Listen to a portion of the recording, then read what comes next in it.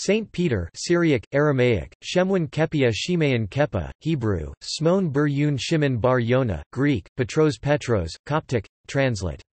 Petros, Latin, Petrus, r. AD 30, died between AD 64 and 68, also known as Simon Peter, Simeon, or Simon, pronunciation, according to the New Testament, was one of the 12 apostles of Jesus Christ, leaders of the early Christian Great Church. Pope Gregory I called him repeatedly the Prince of the Apostles. According to Catholic teaching, Jesus promised Peter in the Rock of my Church dialogue in Matthew chapter 16 verse 18 a special position in the Church. He is traditionally counted as the first bishop of Rome, or pope, and also by Eastern Christian tradition as the first patriarch of Antioch.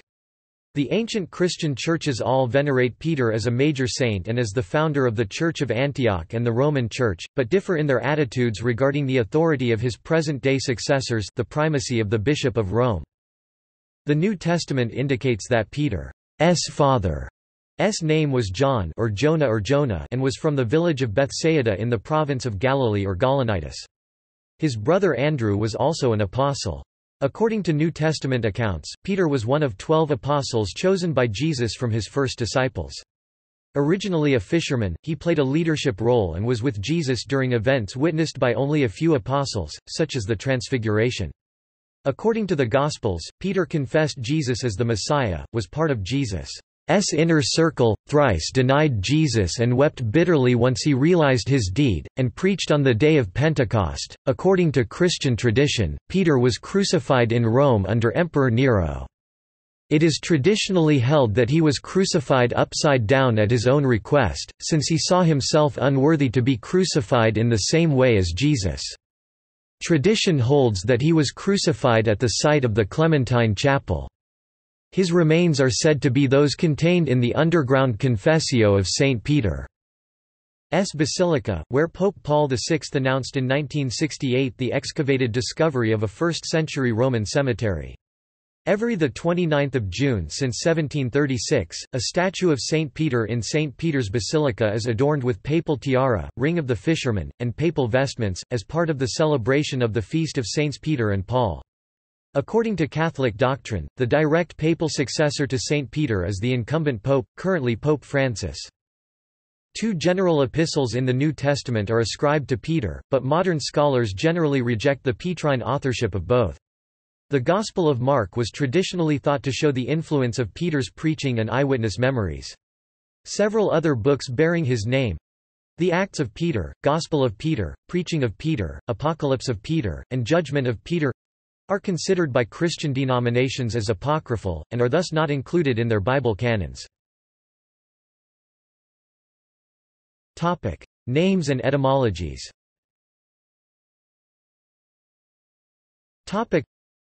Peter's original name, as indicated in the New Testament, was Simon. Simon in Greek, or only in Acts chapter 15 verse 14 and 2 Peter chapter 1 verse 1, Simeon in Greek. The Simeon variation has been explained as reflecting the well-known custom among Jews at the time of giving the name of a famous patriarch or personage of the Old Testament to a male child along with a similar-sounding Greek, Roman name. He was later given the name Kepha in Aramaic, which was rendered in Greek by transliteration and the addition of a final sigma to make it a masculine word as Kephas, whence Latin and English Cephas 9 occurrences in the New Testament, or by translation with masculine termination as Petros, whence Latin Petrus and English Peter 156 occurrences in the New Testament. The precise meaning of the Aramaic word is disputed, some saying that its usual meaning is rock or crag. Others saying that it means rather, stone, and, particularly in its application by Jesus to Simon, precious stone, or jewel. But most scholars agree that as a proper name it denotes a rough or tough character. Both meanings, stone, jewel or hewn stone, and rock, are indicated in dictionaries of Aramaic and Syriac. Catholic theologian Rudolf Pesch argues that the Aramaic sepha means stone, ball, clump, clue, and that rock is only a connotation, that in the Attic Greek Petra denotes grown rock, rocky range, cliff, grotto, and that Petros means small stone, firestone, sling stone, moving boulder. The combined name Simon Petros, Simon Peter, appears 19 times in the New Testament. In some Syriac documents he is called, in English translation, Simon Cephas. New Testament account.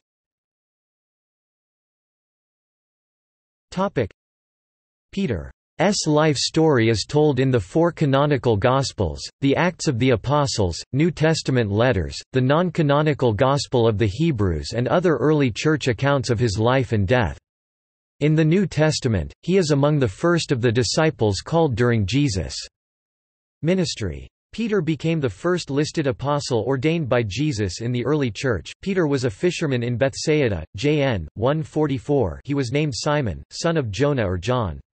The three synoptic Gospels recount how Peter's mother-in-law was healed by Jesus at their home in Capernaum. Matt 8:14-17 Mk 129-31 Lk 438. This passage clearly depicts Peter as being married. 1 Cor 9-5 has also been taken to imply that he was married.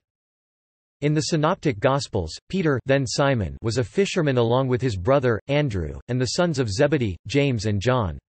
The Gospel of John also depicts Peter fishing, even after the resurrection of Jesus, in the story of the catch of 153 fish. In Matthew and Mark, Jesus called Simon and his brother Andrew to be fishers of men. Matt 4:18-19 Mk 1:16-17. A Franciscan church is built upon the traditional site of Apostle Peter's house.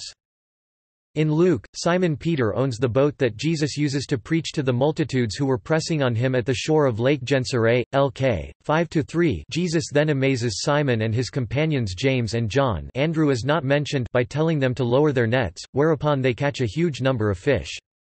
Immediately after this, they follow him. Lk 5-4-11. The Gospel of John gives a comparable account of the first disciples.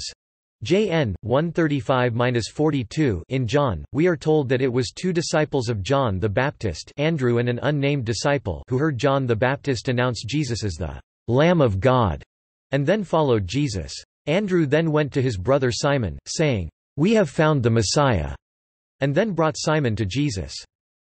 Three of the four Gospels, Matthew, Mark and John, recount the story of Jesus walking on water.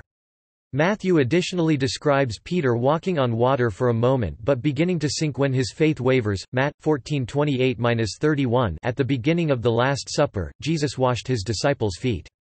Peter initially refused to let Jesus wash his feet, but when Jesus responded, "If I wash thee not, thou hast no part with me," Peter replied, "Lord, not my feet only, but also my hands and my head."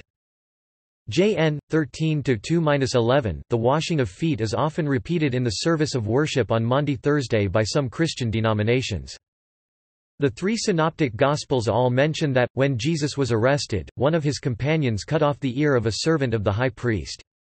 The Gospel of John also includes this event and names Peter as the swordsman and Malchus as the victim. JN 18:10. Luke adds that Jesus touched the ear and miraculously healed it. Lk 22:49-51.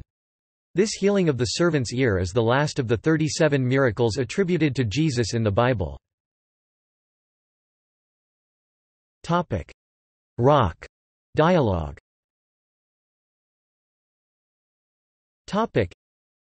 In a dialogue between Jesus and his disciples, Matthew chapter 16 verses 13-19, Jesus asks, "Who do people say that the Son of Man is?" The disciples give various answers. When he asks, "Who do you say that I am?" Simon Peter answers, "You are the Messiah, the Son of the living God." Jesus then declares, "Blessed are you, Simon son of Jonah, for this was not revealed to you by flesh and blood, but by my Father in heaven. And I tell you that you are Cephas Peter Petros, and on this rock Petra I will build my church, and the gates of Hades will not overcome it. I will give you the keys of the kingdom of heaven. Whatever you bind on earth will be bound in heaven, and whatever you loose on earth will be loosed in heaven." A common view of Peter is provided by Jesuit Father Daniel J. Harrington, who suggests that Peter was an unlikely symbol of stability. While he was one of the first disciples called and was the spokesman for the group, Peter is also the exemplar of little faith. In Matthew chapter 14, Peter will soon have Jesus say to him, "O you of little faith, why did you doubt?" And he will eventually deny Jesus 3 times. Thus, in light of the Easter event, Peter became an exemplar of the forgiven sinner. Outside the Catholic Church, opinions vary as to the interpretation of this passage with respect to what authority and responsibility, if any, Jesus was giving to Peter. In the Eastern Orthodox Church, this passage is interpreted as not implying a special prominence to the person of Peter, but to Peter's position as representative of the apostles. The word used for rock Petra grammatically refers to a small detachment of the massive ledge, not to a massive boulder. Thus, Orthodox sacred tradition understands Jesus' words as referring to the apostolic faith. Petros had not previously been used as a name, but in the Greek-speaking world it became a popular Christian name, after the tradition of Peter's prominence in the early Christian church had been established. Denial of Jesus by Peter.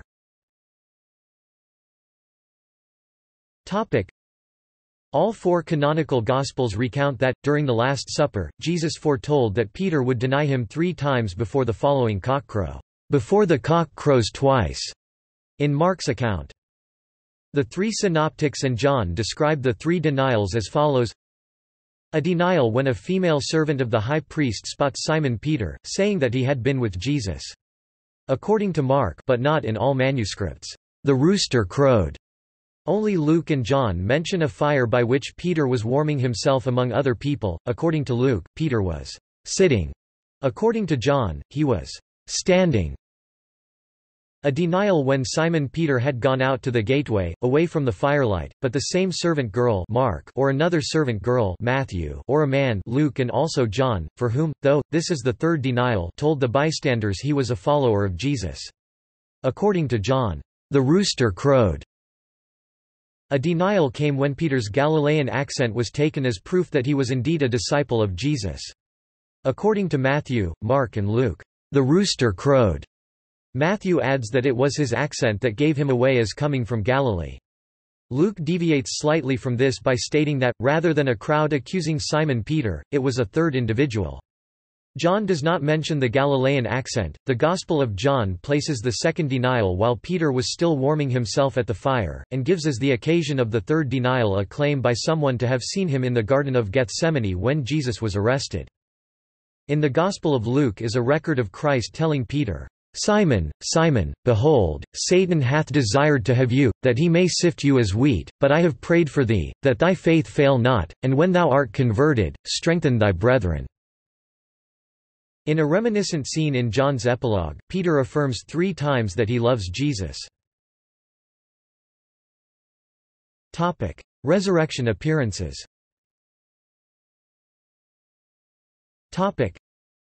In John's Gospel, Peter is the first person to enter the empty tomb, although the women and the beloved disciples see it before him. Jn. 22:1–9 in Luke's account, the women's report of the empty tomb is dismissed by the apostles, and Peter is the only one who goes to check for himself, running to the tomb. After seeing the graveclothes he goes home, apparently without informing the other disciples. Lk. 24:1–12. Paul's first epistle to the Corinthians contains a list of resurrection appearances of Jesus, the first of which is an appearance to Peter. Here, Paul apparently follows an early tradition that Peter was the first to see the risen Christ, which, however, did not seem to have survived to the time when the Gospels were written. In the final chapter of the Gospel of John, Peter, in one of the resurrection appearances of Jesus, 3 times affirmed his love for Jesus, balancing his threefold denial, and Jesus reconfirmed Peter's position. The Church of the Primacy of St. Peter on the Sea of Galilee is seen as the traditional site where Jesus Christ appeared to his disciples after his resurrection and, according to Catholic tradition, established Peter's supreme jurisdiction over the Christian Church. Position among the apostles. Peter is always listed first among the 12 apostles in the Gospels and in the Book of Acts, Acts chapter 1 verse 13. He is also frequently mentioned in the Gospels as forming with James the Elder and John a special group within the 12 apostles, present at incidents at which the others were not present, such as at the transfiguration of Jesus, at the raising of Jairus' daughter and at the agony in the Garden of Gethsemane. Peter often confesses his faith in Jesus as the Messiah. Peter is often depicted in the Gospels as spokesman of all the apostles. Catholics refer to him as chief of the apostles, as do the Eastern Orthodox and the Oriental Orthodox. In Coptic Orthodox Church liturgy, he is once referred to as prominent or head among the apostles, a title shared with Paul in the text the fraction of fast and feast of the apostles Peter and Paul in the Coptic Orthodox Church of Alexandria. Some, including the Orthodox churches, believe this is not the same as saying that the other apostles were under Peter's orders. In contrast, Jewish Christians are said to have argued that James the Just was the leader of the group. Some argue James the Just was Bishop of Jerusalem whilst Peter was Bishop of Rome, and that this position at times gave James privilege in some but not all situations. The early church historian Eusebius c. AD 325 records Clement of Alexandria c. AD 190 as saying, "For they say that Peter and James the greater and John after the ascension of our Saviour, as if also preferred by our Lord, strove not after honour, but chose James the Just Bishop of Jerusalem." Peter was considered along with James the Just and John the Apostle as pillars of the Church, Galatians chapter 2 verse 9. Paul affirms that Peter had the special charge of being apostle to the Jews, just as he, Paul, was apostle to the Gentiles. Role in the early Church. The author of the Acts of the Apostles portrays Peter as an extremely important figure within the early Christian community, with Peter delivering a significant open-air sermon during Pentecost. According to the same book, Peter took the lead in selecting a replacement for Judas Iscariot. Acts chapter 1 verse 15. Following this appointment, we see Peter establish the conditions for being an apostle as those who have spent time with Jesus. Peter's authority lent to his role as an adjudicator in conflicts and moral matters. He takes on this role in the case of Ananias and Sapphira and holds them accountable for lying about their alms-giving. Peter passes judgment upon them and they are individually struck dead over the infraction. Peter's role wasn't always based around his leadership, but around his gifts for taking care of those in need. We see Peter establish these trends by reaching out to the sick and lame. Peter heals 2 individuals who cannot walk or are paralyzed, as well as raising Tabitha from the dead. While these acts were miracles of compassion, they also contributed to the number of believers in the early church. He was twice arraigned, with John, before the Sanhedrin and directly defied them. Acts chapter 4 verses 7–22, 5:18–42. After receiving a vision from God that allowed for the eating of previously unclean animals, Peter takes a missionary journey to Lydda, Joppa and Caesarea, 9:32–10–2, becoming instrumental in the decision to evangelize the Gentiles. 10. He applied the message of the vision on clean animals to the Gentiles and follows his meeting with Cornelius by claiming that, "God shows no partiality." Following the 13th chapter of the Acts of the Apostles, the narrative turns its attention away from Peter and to the activities of Paul, and the Bible is mostly silent on what occurred to Peter afterwards. John Vidmer, a Catholic scholar, writes, Catholic scholars agree that Peter had an authority that superseded that of the other apostles.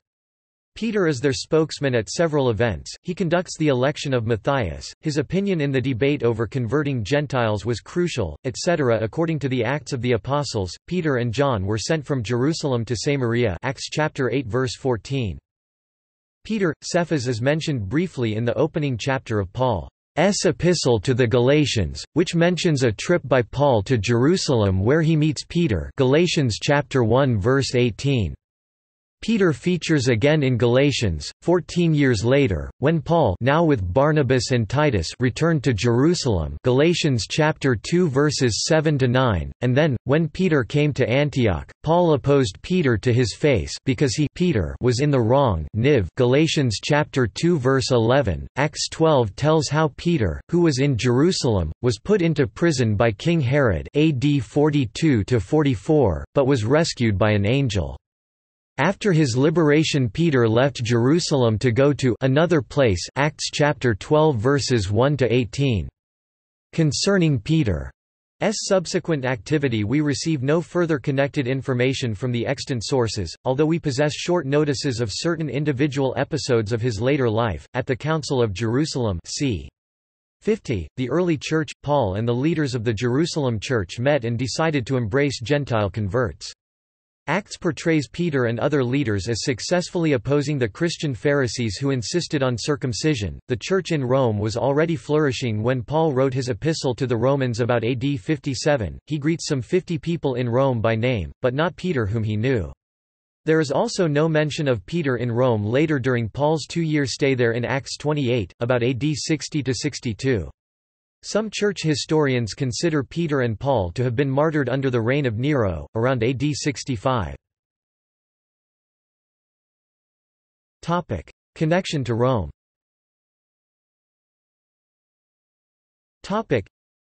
In a strong tradition of the early Church, Peter is said to have founded the Church in Rome with Paul, served as its bishop, authored 2 epistles, and then met martyrdom there along with Paul.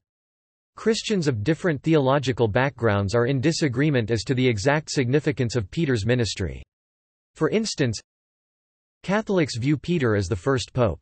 The Catholic Church asserts that Peter's ministry, conferred upon him by Jesus of Nazareth in the Gospels, lays down the theological foundation for the Pope's exercise of pastoral authority over the Church.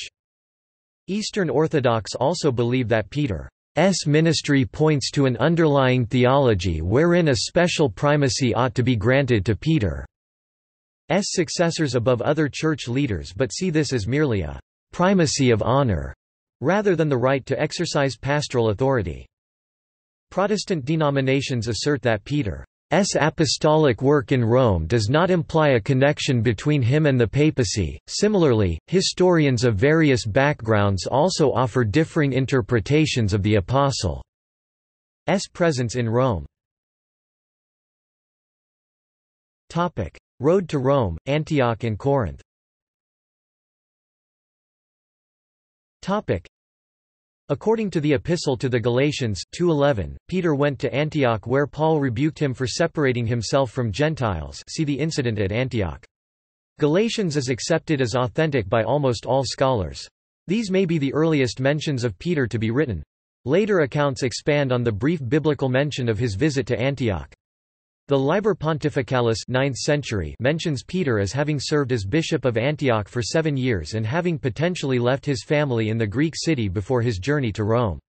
Claims of direct blood lineage from Simon Peter among the old population of Antioch existed in the 1st century and continue to exist today, notably by certain Saman families of modern-day Syria and Lebanon. Historians have furnished other evidence of Peter's sojourn in Antioch. Subsequent tradition held that Peter had been the first patriarch of Antioch.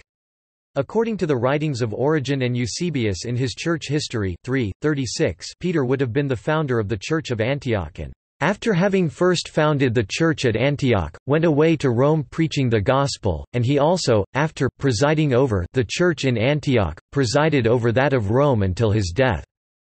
After presiding over the church in Antioch by a while, Peter would have been succeeded by Evodius, and after by Ignatius, who was a student of John the Apostle. Eusebius of Caesarea, in his Historia Ecclesiastica I, 12–2, while naming some of the 70 disciples of Jesus, says, "This is the account of Clement, in the 5th book of Hypotyposes AD 190, in which he also says that Cephas was one of the 70 disciples, a man who bore the same name as the Apostle Peter, and the one concerning whom Paul says, when Cephas came to Antioch I withstood him to his face."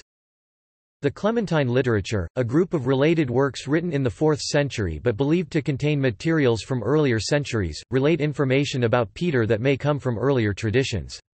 One is that Peter had a group of 12 to 16 followers, whom the Clementine writings name. Another is that it provides an itinerary of Peter's route from Caesarea Maritima to Antioch, where he debated his adversary Simon Magus. During this journey he ordained Zacchaeus as the first bishop of Caesarea and Maro as the first bishop of Tripolis.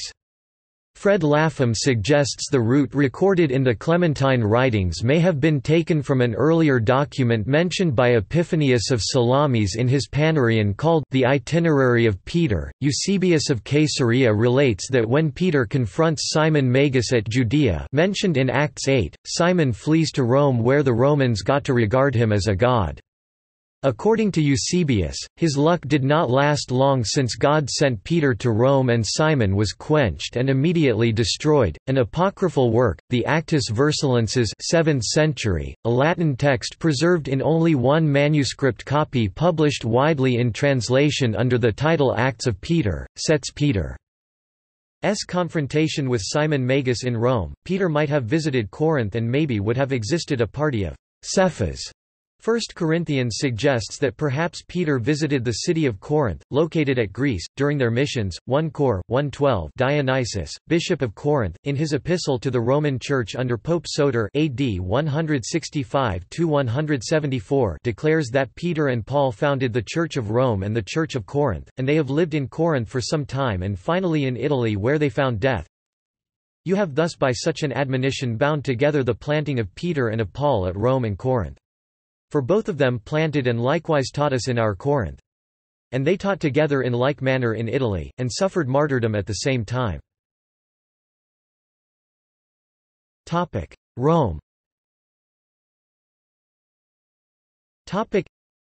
Irenaeus of Lyons wrote in the 2nd century that Peter and Paul had been the founders of the Church in Rome and had appointed Linus as succeeding bishop. Clement of Alexandria states that Peter had preached the word publicly at Rome, AD 190. According to Jerome, Peter went to Rome in the 2nd year of Claudius to overthrow Simon Magus, and held the sacerdotal chair there for 25 years until the last, that is the 14th, year of Nero.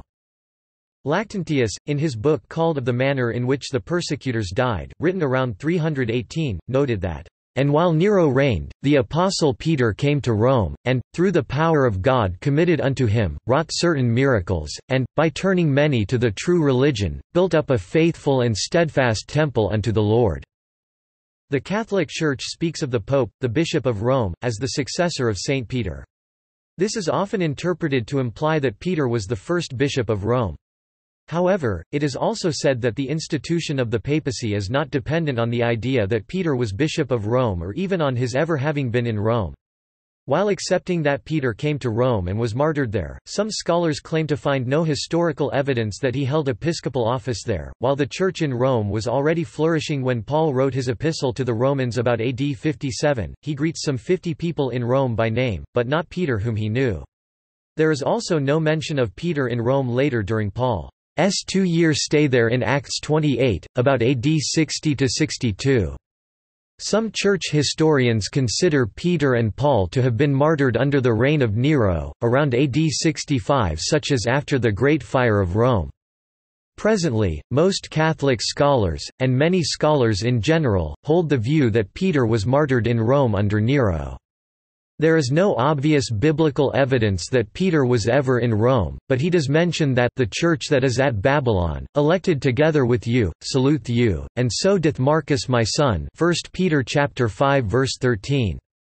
It is not certain whether this refers to the actual Babylon or to Rome, for which Babylon was a common nickname at the time, or to the Jewish diaspora in general, as a recent theory has proposed. Marcus, however, is a very typical Roman name, which strengthens the theory that Peter refers to Rome in his letter.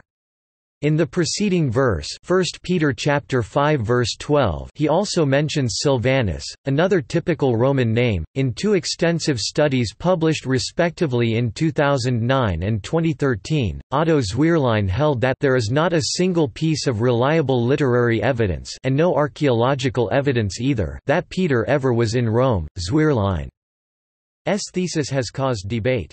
Zweirlein has made a summary of his view available online in English.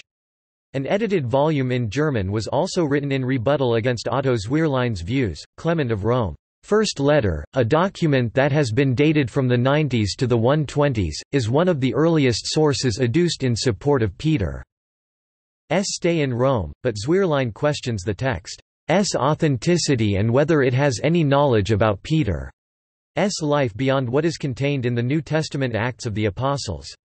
The letter also does not mention any particular place, only saying, "Peter, through unrighteous envy, endured not one or two, but numerous labors, and when he had at length suffered martyrdom, departed to the place of glory due to him."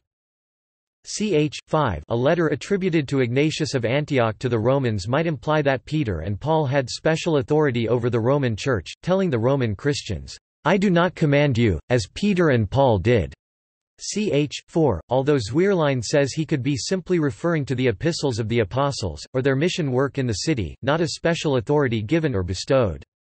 Zweerlein has questioned the authenticity of this document and its traditional dating to c. 105–10, who says it may date from the final decades of the 2nd century instead of from the beginning. Death.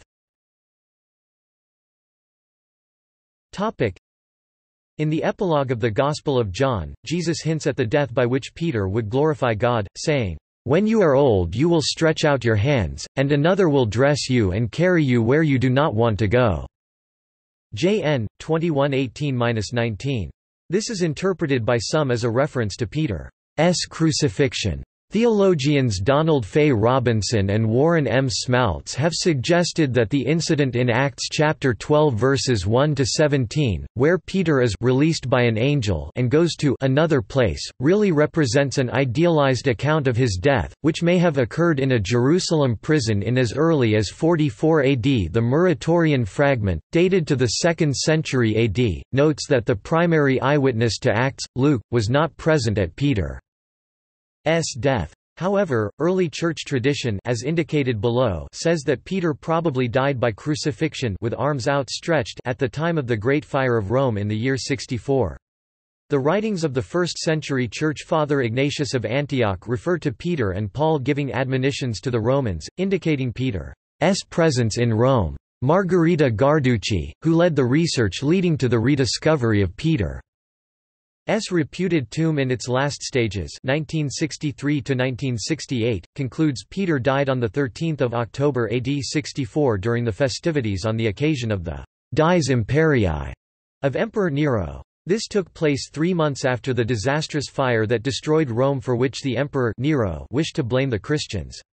This Dies Imperii Regnal Day anniversary was an important one, exactly 10 years after Nero ascended to the throne, and it was as usual, accompanied by much bloodshed. Traditionally, Roman authorities sentenced him to death by crucifixion.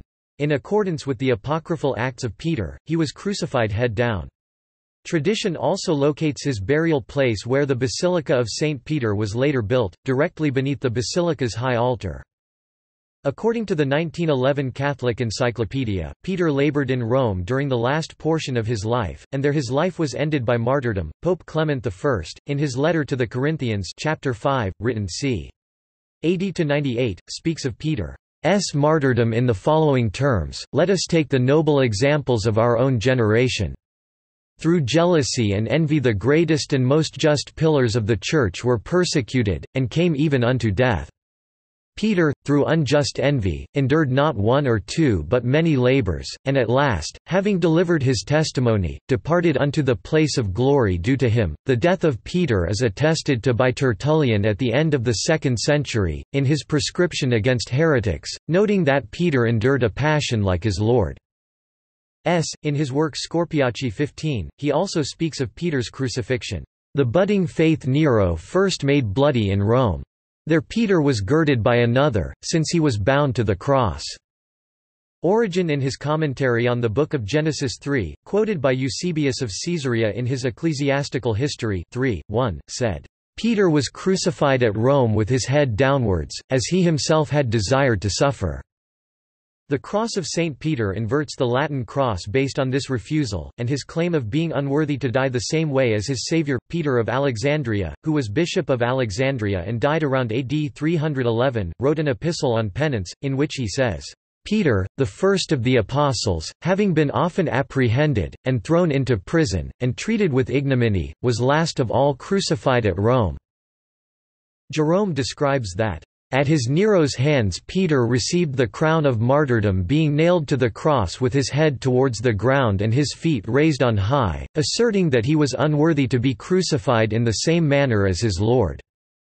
The apocryphal Acts of Peter, Vercelli Acts 35, is the source for the tradition about the Latin famous phrase, "Quo vadis, Domini?" in Greek, Kyrie pou hypages, which means, "Where are you going, Lord?" According to the story, Peter, fleeing Rome to avoid execution, meets the risen Jesus. In the Latin translation, Peter asks Jesus, "Quo vadis?" He replies, "Romum eo iterum crucifigi." I am going to Rome to be crucified again. Peter then gains the courage to continue his ministry and returns to the city, where he is martyred. This story is commemorated in an Annibale Carracci painting. The Church of Quo Vadis, near the catacombs of St. Callistus, contains a stone in which Jesus' footprints from this event are supposedly preserved, though this was apparently an ex voto from a pilgrim, and indeed a copy of the original, housed in the Basilica of St. Sebastian. The ancient historian Josephus describes how Roman soldiers would amuse themselves by crucifying criminals in different positions, and it is likely that this would have been known to the author of the Acts of Peter. The position attributed to Peter's crucifixion is thus plausible, either as having happened historically or as being an invention by the author of the Acts of Peter. Death, after crucifixion head down, is unlikely to be caused by suffocation, the usual cause of death in ordinary crucifixion. Status. Saint Clement of Rome identifies Peter and Paul as the outstanding heroes of the faith. Papias reported that the Gospel of Mark was based on Peter's memoirs, a tradition still accepted by some scholars today. Burial and relics. Catholic tradition holds that Peter's inverted crucifixion occurred at the spot now occupied by the Clementine Chapel in the grottos of St. Peter's Basilica, with the burial in St. Peter's tomb nearby. Keyes in his Disputation against Proclus AD 198, preserved in part by Eusebius, relates this of the places in which the remains of the apostles Peter and Paul were deposited. I can point out the trophies of the apostles. For if you are willing to go to the Vatican or to the Ostian Way, you will find the trophies of those who founded this church. According to Jerome, in his work De Viris Illustribus AD 392, Peter was buried at Rome in the Vatican near the Triumphal Way, where he is venerated by the whole world. In the early 4th century, the Emperor Constantine I decided to honor Peter with a large basilica. Because the precise location of Peter's burial was so firmly fixed in the belief of the Christians of Rome, the church to house the basilica had to be erected on a site that was not convenient to construction. The slope of the Vatican Hill had to be excavated, even though the church could much more easily have been built on level ground only slightly to the south. There were also moral and legal issues, such as demolishing a cemetery to make room for the building. The focal point of the basilica, both in its original form and in its later complete reconstruction, is the altar located over what is said to be the point of Peter's burial. According to a letter quoted by Bede, Pope Vitalian sent a cross containing filings said to be from Peter's chains to the Queen of Oswy, Anglo-Saxon King of Northumbria in 665, as well as unspecified relics of the saint to the king. In 1950, human bones were found buried underneath the altar of St. Peter's Basilica. The bones have been claimed by many to have been those of Peter. An attempt to contradict these claims was made in 1953 by the excavation of what some believe to be St. Peter's tomb in Jerusalem. However, along with this supposed tomb in Jerusalem bearing his previous name Simon but not Peter, tombs bearing the names of Jesus, Mary, James, John, and the rest of the apostles were also found at the same excavation, though all these names were very common among Jews at the time.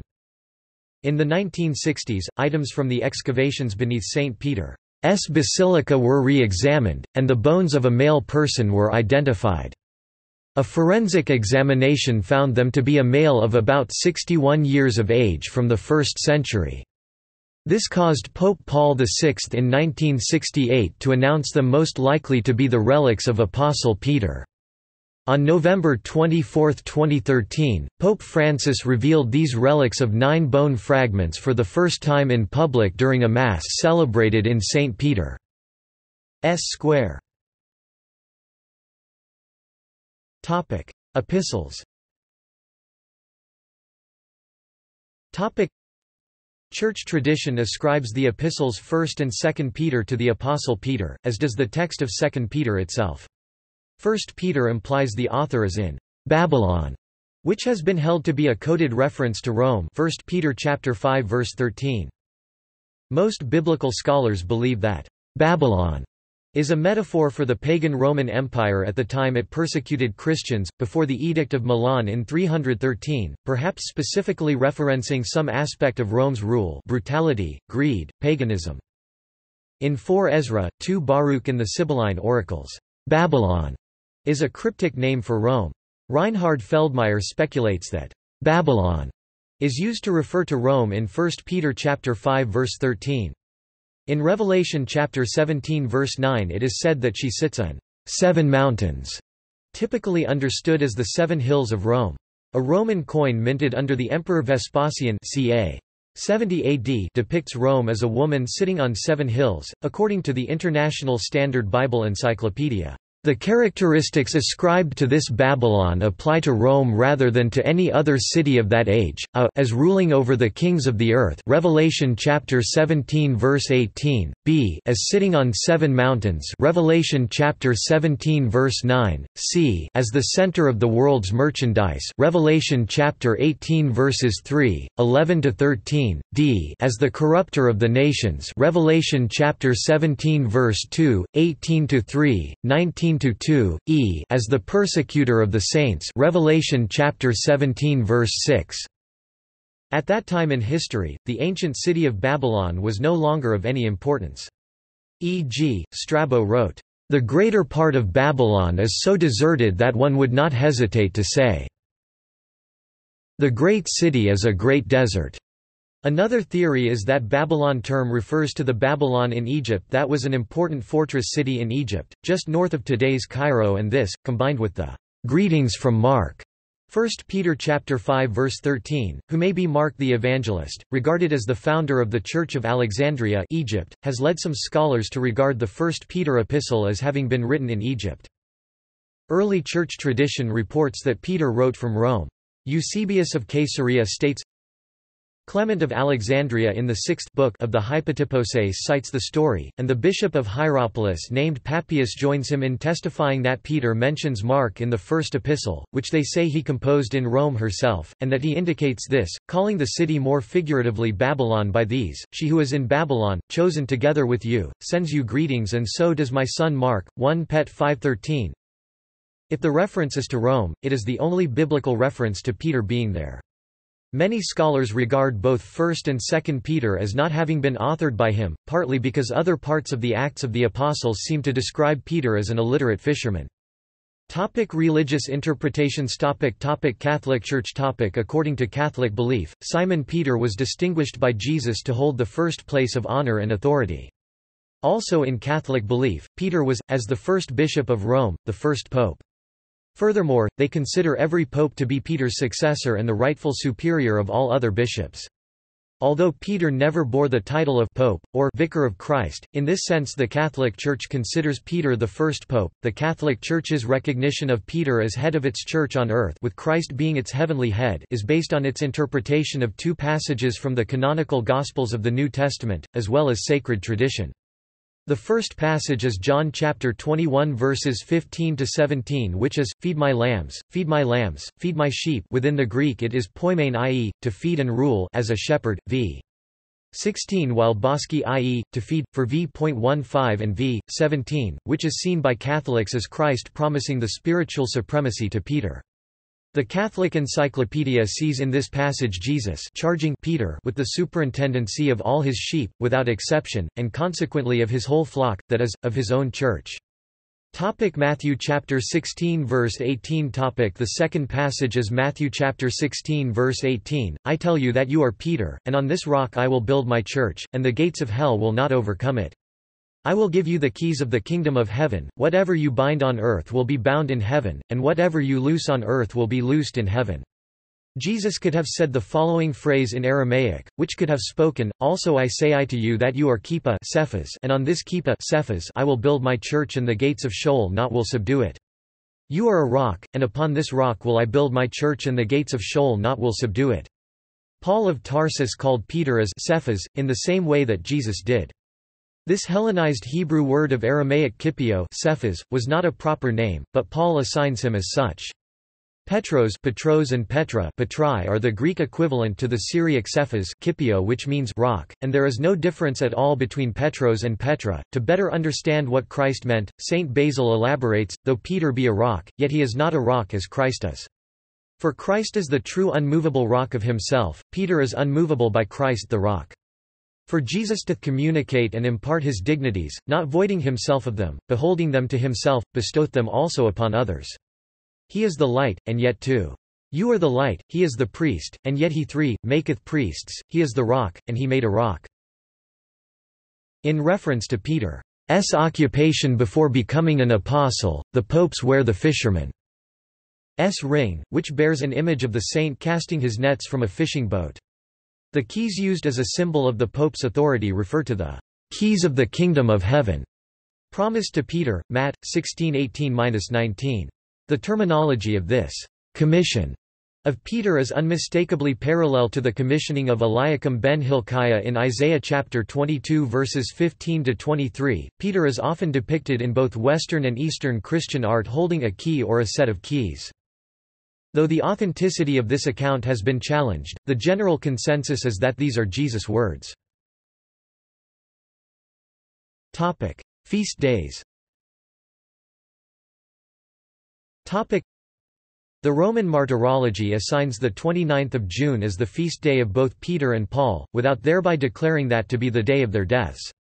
Augustine of Hippo says in his Sermon 295, "One day is assigned for the celebration of the martyrdom of the two apostles.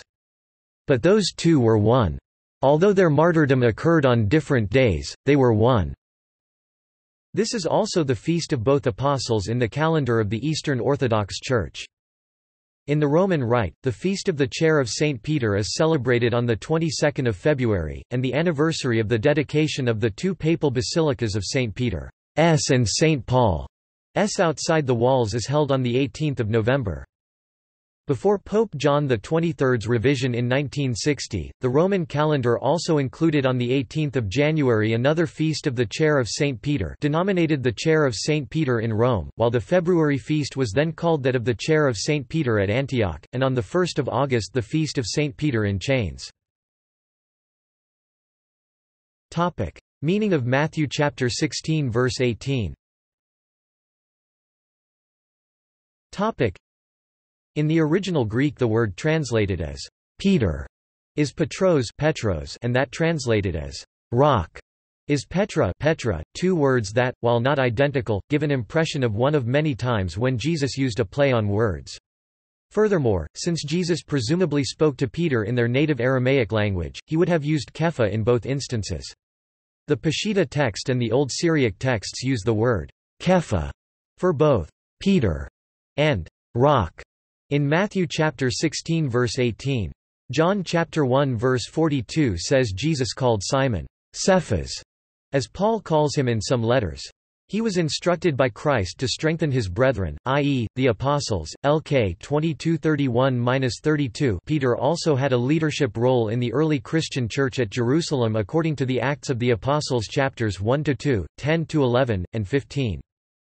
Early Catholic Latin and Greek writers such as Saint John Chrysostom considered the foundation rock as applying to both Peter personally and his confession of faith or the faith of his confession symbolically, as well as seeing Christ's promise to apply more generally to his 12 apostles and the Church at large. This double meaning interpretation is present in the current Catechism of the Catholic Church. Protestant counter-claims to the Catholic interpretation are largely based on the difference between the Greek words translated rock in the Matthean passage. In popular-level writings, rather than in academic studies, they claim that in classical Attic Greek Petros masculine generally meant pebble, while Petra feminine meant boulder or cliff, and accordingly, taking Peter's name to mean pebble, they argue that the rock in question cannot have been Peter, but something else, either Jesus himself, or the faith in Jesus that Peter had just professed. These popular-level writings are rebutted in similar popular-level Catholic writings. The New Testament was written in Koine Greek, not Attic Greek, and some authorities say no significant difference existed between the meanings of Petros and Petra. So far from meaning a pebble was the word petros that Apollonius Rhodius, a writer of Koine Greek of the 3rd century BC, used it to refer to a huge round boulder, a terrible quoit of Ares Enyalius. 4 stalwart youths could not have raised it from the ground even a little. The feminine noun Petra, Petra in Greek, translated as rock in the phrase, "On this rock I will build my church," is also used at 1 Cor. 10-4 in describing Jesus Christ, which reads, "They all ate the same spiritual food and drank the same spiritual drink, for they drank from the spiritual rock that accompanied them, and that rock was Christ." Although Matthew chapter 16 is used as a primary proof text for the Catholic doctrine of papal supremacy, some Protestant scholars say that prior to the Reformation of the 16th century, Matthew chapter 16 was very rarely used to support papal claims, despite it being well documented as being used in the 3rd century by Stephen of Rome against Cyprian of Carthage in a passionate disagreement about baptism, and in the 4th century by Pope Damasus as a claim to primacy as a lesson of the Arian controversy for stricter discipline and centralized control. Their position is that most of the early and medieval Church interpreted the rock as being a reference either to Christ or to Peter's faith, not Peter himself. They understand Jesus' remark to have been his affirmation of Peter's testimony that Jesus was the Son of God. Despite this claim, many fathers saw a connection between Matthew chapter 16 verse 18 and the primacy of Peter and his office, such as Tertullian, writing, "The Lord said to Peter, 'On this rock I will build my church, I have given you the keys of the kingdom of heaven, and whatever you shall have bound or loosed on earth will be bound or loosed in heaven.'" Matt 16:18-19. "Upon you," he says, "I will build my church, and I will give to you the keys, not to the church." What did Peter begin? Other theologically conservative Christians, including confessional Lutherans, also rebut comments made by Carl Keating and D. A. Carson, who claim that there is no distinction between the words Petros and Petra in Koine Greek. The Lutheran theologians state that the dictionaries of Koine, NT Greek, including the authoritative Bauer-Danker-Arndt Gingrich lexicon, indeed list both words and the passages that give different meanings for each.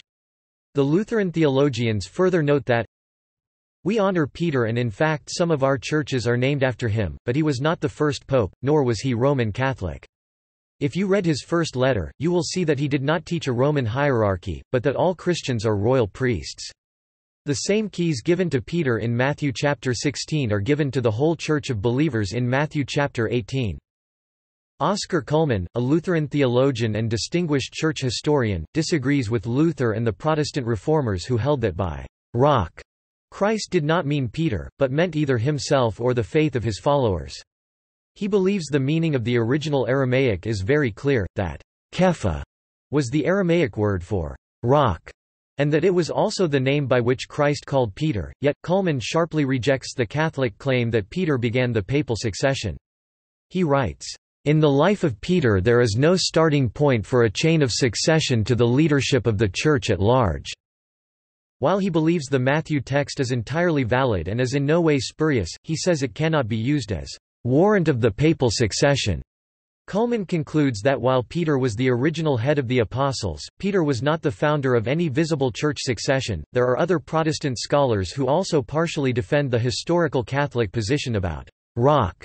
Taking a somewhat different approach from Cullmann, they point out that the Gospel of Matthew was not written in the classical Attic form of Greek, but in the Hellenistic Koine dialect, in which there is no distinction in meaning between Petros and Petra. Moreover, even in Attic Greek, in which the regular meaning of Petros was a smallish stone, there are instances of its use to refer to larger rocks, as in Sophocles' Oedipus at Colonus v. 1595, where Petros refers to a boulder used as a landmark, obviously something more than a pebble. In any case, a Petros-Petra distinction is irrelevant considering the Aramaic language in which the phrase might well have been spoken. In Greek, of any period, the feminine noun Petra could not be used as the given name of a male, which may explain the use of Petros as the Greek word with which to translate Aramaic Kepha, yet, still other Protestant scholars believe that Jesus in fact did mean to single out Peter as the very rock which he will build upon, but that the passage does nothing to indicate a continued succession of Peter's implied position. They assert that Matthew uses the demonstrative pronoun tot, which allegedly means this very or this same, when he refers to the rock on which Jesus' church will be built. He also uses the Greek word for and, kai. It is alleged that when a demonstrative pronoun is used with kai, the pronoun refers back to the preceding noun. The second rock Jesus refers to must then be the same rock as the first one, and if Peter is the first rock he must also be the second. Unlike Oscar Cullmann, confessional Lutherans and many other Protestant apologists agree that it's meaningless to elaborate the meaning of rock by looking at the Aramaic language. This is true that the Jews spoke mostly Aramaic at home, however in public they usually spoke Greek. The few Aramaic words spoken by Jesus in public were unusual and that is why they are noted as such. And most importantly, the New Testament was revealed in Koine Greek, not Aramaic. Lutheran historians even report that the Catholic Church itself didn't, at least unanimously, regard Peter as the rock until the 1870s. Rome's rule for explaining the Scriptures and determining doctrine is the Creed of Pius IV. This creed binds Rome to explain the Scriptures only according to the unanimous consent of the Fathers. In the year 1870, when the Fathers gathered and the Pope declared his infallibility, the cardinals were not in agreement on Matthew chapter 16:18. They had 5 different interpretations. 17 insisted, Peter is the rock. 16 held that Christ is the rock. 8 were emphatic that the whole apostolic college is the rock. 44 said, Peter's faith is the rock, the remainder looked upon the whole body of believers as the rock. And yet Rome taught and still teaches that Peter is the rock. Eastern Orthodox. The Eastern Orthodox Church regards Apostle Peter, together with Apostle Paul, as preeminent apostles. Another title used for Peter is Coryphaeus, which could be translated as choir director or lead singer. The Church recognizes Apostle Peter's leadership role in the early Church, especially in the very early days at Jerusalem, but does not consider him to have had any princely role over his fellow apostles. The New Testament is not seen by the Orthodox as supporting any extraordinary authority for Peter with regard to faith or morals. The Orthodox also hold that Peter did not act as leader at the Council of Jerusalem, but as merely one of a number who spoke. The final decision regarding the non-necessity of circumcision and certain prohibitions was spelled out by James, the brother of the Lord, though Catholics hold James merely reiterated and fleshed out what Peter had said, regarding the latter's earlier divine revelation regarding the inclusion of Gentiles. Eastern and Oriental Orthodox do not recognize the Bishop of Rome as the successor of Saint Peter, but the Ecumenical Patriarch of Constantinople sends a delegation each year to Rome to participate in the celebration of the Feast of Sts.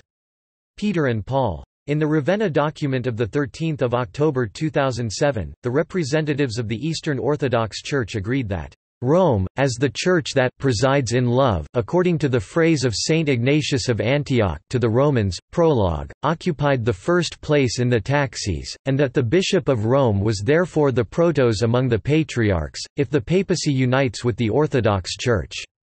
They disagree, however, on the interpretation of the historical evidence from this era regarding the prerogatives of the Bishop of Rome as protos, a matter that was already understood in different ways in the first millennium.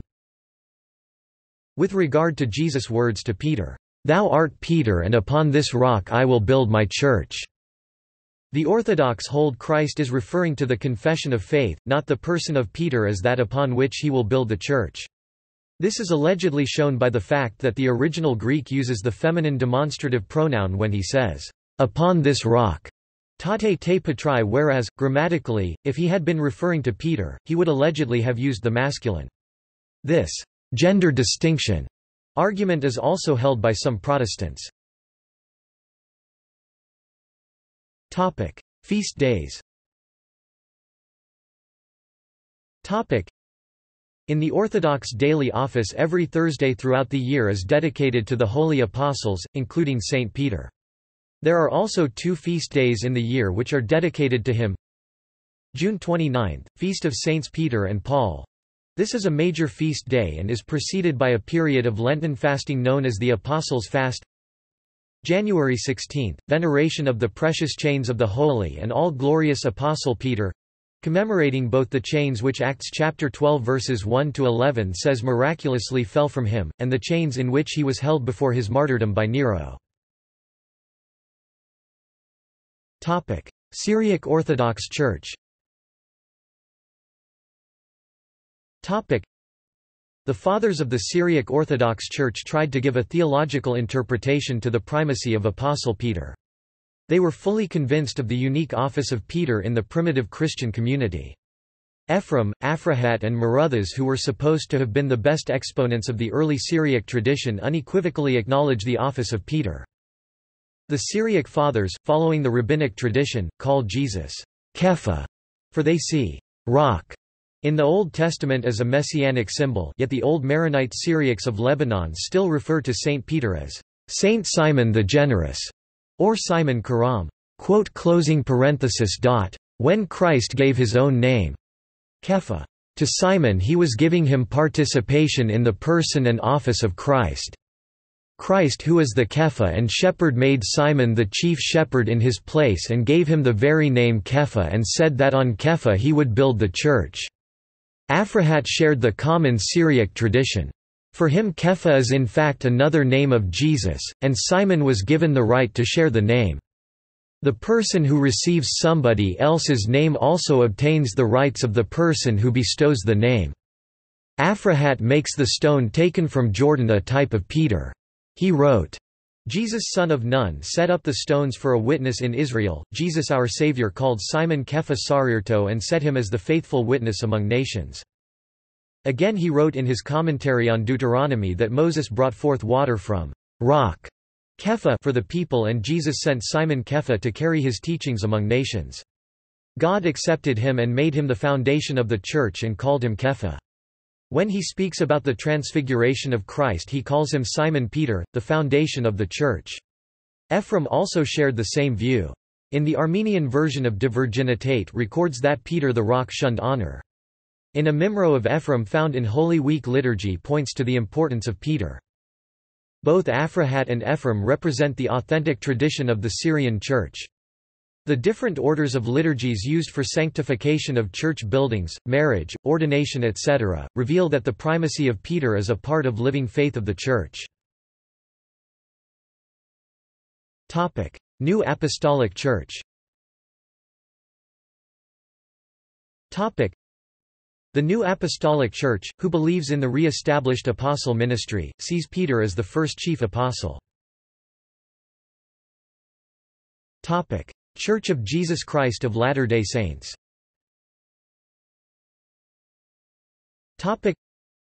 The Church of Jesus Christ of Latter-day Saints (LDS Church) teaches that Peter was the first leader of the early Christian church after the death and resurrection of Jesus Christ. While Mormons accept apostolic succession from Peter, they reject papal successors as illegitimate. In interpreting Matthew chapter 16 verses 13 to 19, LDS Church leader Bruce R. McConkie stated, "The things of God are known only by the power of His Spirit," and "that which the world calls Mormonism is based upon the rock of revelation." In his April 1981 General Conference address, McConkie identified the rock of which Jesus spoke as the rock of revelation. "There is no other foundation upon which the Lord could build His church and kingdom. Revelation, pure, perfect, personal revelation. This is the rock." Joseph Smith, the founder of Mormonism, recorded in multiple revelations that Peter appeared to him and Oliver Cowdery in 1829, near Harmony Township, Susquehanna County, Pennsylvania, in order to bestow the apostleship and keys of the kingdom as part of a restoration of priesthood authority. Islam. Muslims consider Jesus a prophet of God. The Qur'an also speaks of Jesus' disciples but does not mention their names, instead referring to them as helpers to the prophet of God. Muslim exegesis and Qur'an and commentary, however, names them and includes Peter among the disciples. An old tradition, which involves the legend of Habib the carpenter, mentions that Peter was one of the 3 disciples sent to Antioch to preach to the people there. Shia Muslims see a parallel in the figure of Peter to Ali at Muhammad's time. They look upon Ali as being the vicegerent, with Muhammad being the prophet. Likewise, they see Peter as the vicegerent, behind Jesus the prophet and Masih. Peter's role as the first proper leader of the Church is also seen by Shias to be a parallel to their belief in Ali as the first caliph after Muhammad. Bahá'í Faith. In his Advent of Divine Justice, Shoghi Effendi, the guardian of the Bahá'í Faith, refers to Peter. Peter Abdu El-Baha has testified, according to the history of the Church, was also incapable of keeping count of the days of the week. Whenever he decided to go fishing, he would tie up his weekly food into 7 parcels, and every day he would eat one of them, and when he had reached the 7th, he would know that the Sabbath had arrived, and thereupon would observe it. Quote, "If the Son of Man was capable of infusing into apparently so crude and helpless an instrument such potency as to cause, in the words of Baha'u'llah, the mysteries of wisdom and of utterance to flow out of his mouth, and to exalt him above the rest of his disciples, and render him fit to become his successor and the founder of his Church, how much more can the Father, who is Baha'u'llah, empower the most puny and insignificant among his followers to achieve, for the execution of his purpose, such wonders as would dwarf the mightiest achievements of even the first apostle of Jesus Christ."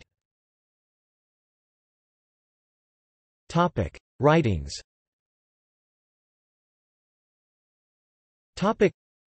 Traditionally, 2 canonical epistles, 1 and 2 Peter, and several apocryphal works have been attributed to Peter. New Testament.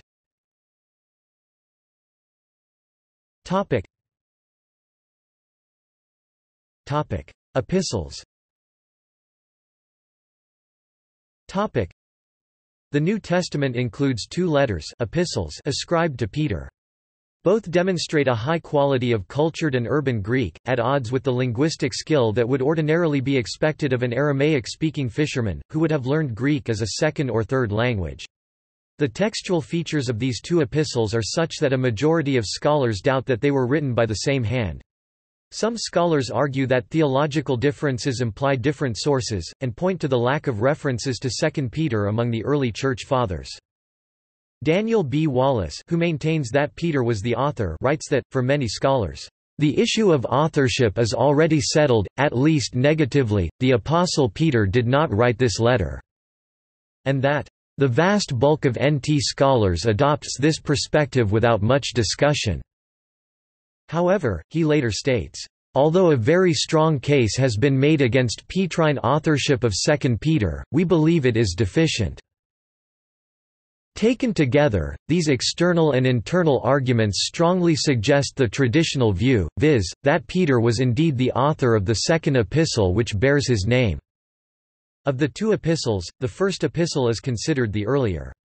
A number of scholars have argued that the textual discrepancies with what would be expected of the biblical Peter are due to it having been written with the help of a secretary or as an amanuensis. Jerome explains, "The 2 epistles attributed to Saint Peter differ in style, character, and the construction of the words, which proves that according to the exigencies of the moment Saint Peter made use of different interpreters." Epistle 120 to Hedibia. Some have seen a reference to the use of a secretary in the sentence, "By Silvanus, a faithful brother unto you, as I suppose, I have written briefly, exhorting, and testifying that this is the true grace of God wherein ye stand." 1 Pet. 5:12. However, New Testament scholar Bart D. Ehrman in his 2011 book Forged states that, "Scholars now widely recognize that when the author indicates that he wrote the book through Silvanus, he is indicating not the name of his secretary, but the person who was carrying his letter to the recipients." The letter refers to Roman persecution of Christians, apparently of an official nature. The Roman historian Tacitus and the biographer Suetonius do both record that Nero persecuted Christians, and Tacitus dates this to immediately after the fire that burned Rome in 64. Christian tradition, for example Eusebius of Caesarea, History Book 2, 24. 1, has maintained that Peter was killed in Nero's persecution, and thus had to assume that the Roman persecution alluded to in 1 Peter must be this Neronian persecution. On the other hand, many modern scholars argue that 1 Peter refers to the persecution of Christians in Asia Minor during the reign of the Emperor Domitian 81–96, as the letter is explicitly addressed to Jewish Christians from that region. Peter, an apostle of Jesus Christ, to God's elect, strangers in the world, scattered throughout Pontus, Galatia, Cappadocia, Asia and Bithynia, who have been chosen according to the foreknowledge of God the Father, through the sanctifying work of the Spirit, for obedience to Jesus Christ and sprinkling by his blood, grace and peace be yours in abundance. 1 Pet 1:1–2. Those scholars who believe that the epistle dates from the time of Domitian argue that Nero's persecution of Christians was confined to the city of Rome itself, and did not extend to the Asian provinces mentioned in 1 Pet 1:1–2. The second epistle of Peter, on the other hand, appears to have been copied, in part, from the epistle of Jude, and some modern scholars date its composition as late as c. 150. Some scholars argue the opposite, that the Epistle of Jude copied 2 Peter, while others contend an early date for Jude and thus observe that an early date is not incompatible with the text. Many scholars have noted the similarities between the apocryphal Second Epistle of Clement 2nd century and 2 Peter.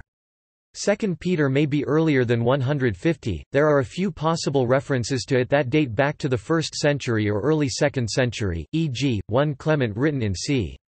AD 96, and the later church historian Eusebius wrote that Origen had made reference to the epistle before 250.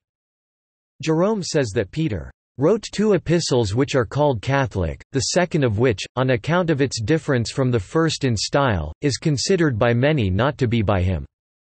De Viris Illustribus 1. But he himself received the epistle, and explained the difference in style and character and structure of words by the assumption that Peter used different interpreters in the composition of the 2 epistles, and from his time onward the epistle was generally regarded as a part of the New Testament. Even in early times there was controversy over its authorship, and 2 Peter was often not included in the biblical canon. It was only in the 4th century that it gained a firm foothold in the New Testament, in a series of synods. In the East the Syriac Orthodox Church still did not admit it into the canon until the 6th century. Mark. Traditionally, the Gospel of Mark was said to have been written by a person named John Mark, and that this person was an assistant to Peter, hence its content was traditionally seen as the closest to Peter's viewpoint. According to Eusebius' Ecclesiastical History, Papias recorded this belief from John the presbyter. Mark, having become the interpreter of Peter, wrote down accurately whatsoever he remembered. It was not, however, in exact order that he related the sayings or deeds of Christ. For he neither heard the Lord nor accompanied him. But afterwards, as I said, he accompanied Peter, who accommodated his instructions to the necessities of his hearers, but with no intention of giving a normal or chronological narrative of the Lord's sayings. Wherefore Mark made no mistake in thus writing some things as he remembered them. For of one thing he took especial care, not to omit anything he had heard, and not to put anything fictional into the statements. Clement of Alexandria in the fragments of his work Hypotyposes AD 190 preserved and cited by the historian Eusebius in his Church History v. 14–6 writes that as Peter had preached the word publicly at Rome, and declared the gospel by the Spirit, many who were present requested that Mark, who had followed him for a long time and remembered his sayings, should write them out. And having composed the gospel he gave it to those who had requested it. Also Irenaeus wrote about this tradition. After their Peter and Paul's passing, Mark also, the disciple and interpreter of Peter, transmitted to us in writing the things preached by Peter. Based on these quotes, and on the Christian tradition, the information in Mark's Gospel about Peter would be based on eyewitness material. The Gospel itself is anonymous, and the above passages are the oldest surviving written testimony to its authorship. Pseudepigrapha and Apocrypha. There are also a number of other apocryphal writings, that have been either attributed to or written about Peter. These include Gospel of Peter, a partially docetic narrative that has survived in part, Acts of Peter, Acts of Peter and Andrew, Acts of Peter and Paul, Acts of Peter and the 12, Gnostic Apocalypse of Peter. A letter of Peter to Philip, which was preserved in the Nag Hammadi Library. Apocalypse of Peter, which was considered as genuine by many Christians as late as the 4th century. The Epistula Petri, the introductory letter ascribed to the Apostle Peter that appears at the beginning of at least one version of the Clementine literature. Non-canonical sayings of Peter.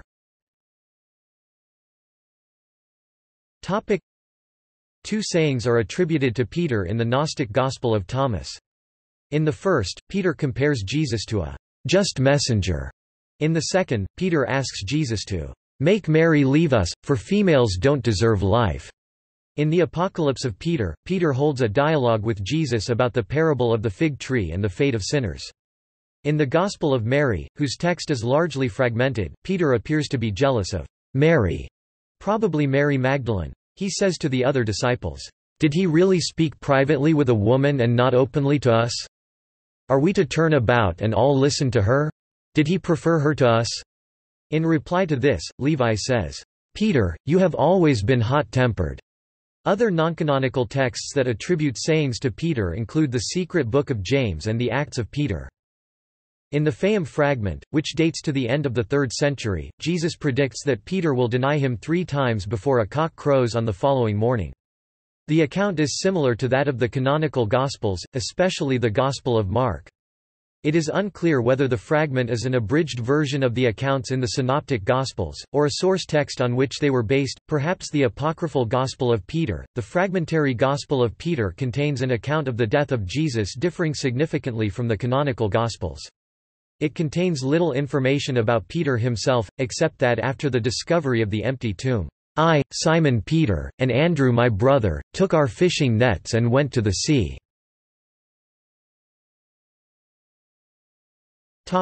Iconography.